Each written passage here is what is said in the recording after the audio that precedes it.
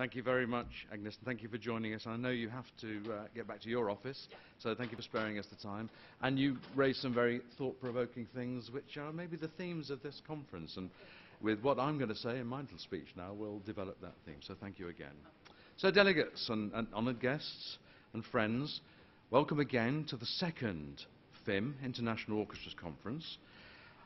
Just a little bit about myself, first of all. Prior to my second career as a trade union official with the British Musicians Union, I was for 25 years a professional orchestral musician. So this is the part of our broad music profession that I personally relate to, and why I'm looking forward to all of the debates that we're going to have over the next few days with eager anticipation. And many of you were there 3 years ago at the inaugural International Orchestras Conference in Berlin. And like me, I'm sure you remember what a fantastic occasion that was. For the first time, we gathered together the people that make up our orchestras, the musicians themselves. At that time, I told the delegates that I've attended during my second career many orchestra conferences. In fact, I attended the Association of British Orchestras conferences about 2 weeks ago. The constant of all of these conferences is the lack of musicians that are present. There's no actual participation from the players, or very little participation. If I wanted to be unkind, I'd say it's almost as if the musicians' opinions are not particularly valued.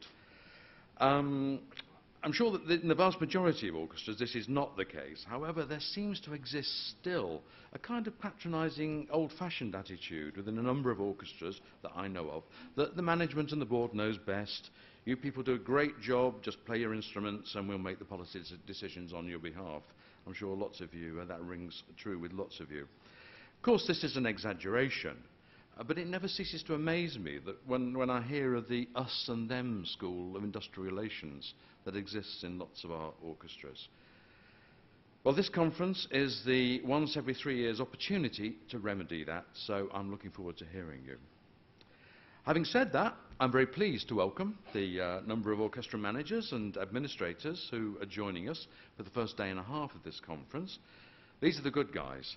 And I hope they gain something that they'll be able to take back to their own colleagues through listening to the views and the opinions of the worldwide community of professional musicians that we represent. Well, like Agnes said, the economic and political climate is quite different from what it was only 3 years ago when we met in Berlin. There's been a global financial crisis brought on by a banking system that encouraged greed through speculation. And now we all have to pay the price. You know, I'm sure you'll agree with me that times have always been hard for orchestras. And those of you that were in Berlin will probably recollect an extremely interesting presentation by Pamela Rosenberg, who is an American national, but at that time was intendant to the Berlin Philharmonic Orchestra. And during her presentation, she compared the two funding systems, the USA system, based on philanthropy and private giving, and the European system, which is mainly based on public subsidy. She concluded that there was merit in both systems, but in most cases, except for an elite few, orchestras across the world were and still are chronically underfunded.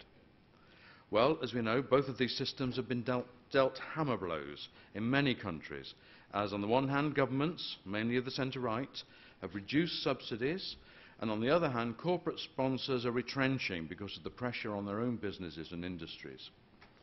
Even where we have more benign governments, I'll use the example of the USA here, where the Obama administration has been seen to be relatively friendly to trade unions, we're seeing attacks on the fundamental rights of trade unionists, and that includes musicians. And let me single out America once more and what's happening in Wisconsin and Utah. And can I take this opportunity of sending our best wishes from this conference to our colleagues in the Detroit Symphony Orchestra, who are now in their 23rd, I think, week of a very serious strike and a bitter dispute with their management. So AFM, please take those back to our colleagues there. So, well, it's thank you.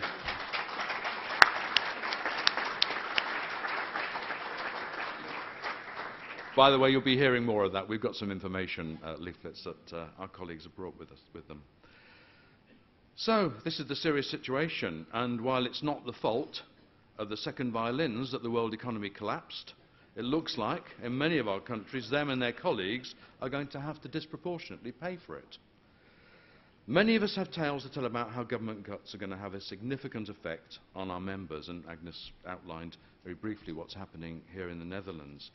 And let me also give you a snapshot of what's happening in my country, the UK. The current Conservative-led coalition government has embarked on a series of savage cuts across the whole of the public sector. This includes hospitals, schools, the police, social services. This list goes on and on. The arts and culture sector has been cut on two fronts. In England, the Arts Council has been given a 23% cut to its budget, but it's been told to ensure that the important, I use that in inverted commas, regularly funded organisations receive no more than a 15% cut. Now this means that some performing groups will lose their money, their state subsidy, altogether. And they'll probably cease operating because of this. We're going to hear the details at the end of this month. The other provider of public subsidy to the arts in the UK, the local governments, have also had to absorb massive cuts. These are now filtering through to the culture sector, and the first of many to suffer are the Royal Liverpool Philharmonic and the City of Birmingham orchestras, who have each received cuts in excess of £300,000 from their city councils.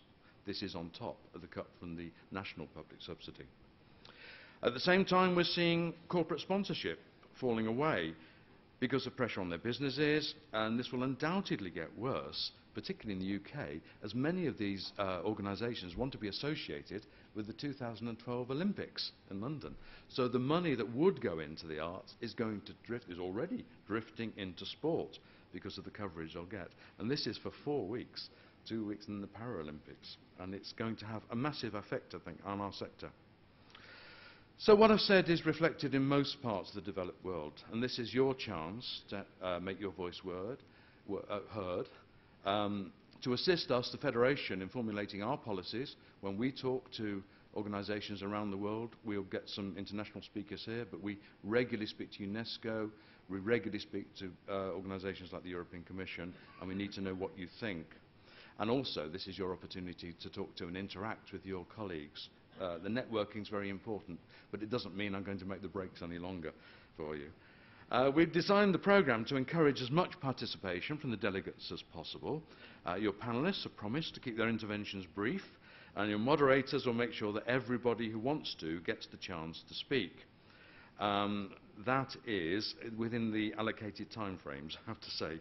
So that may be me looking at my watch, so I apologise in advance if I upset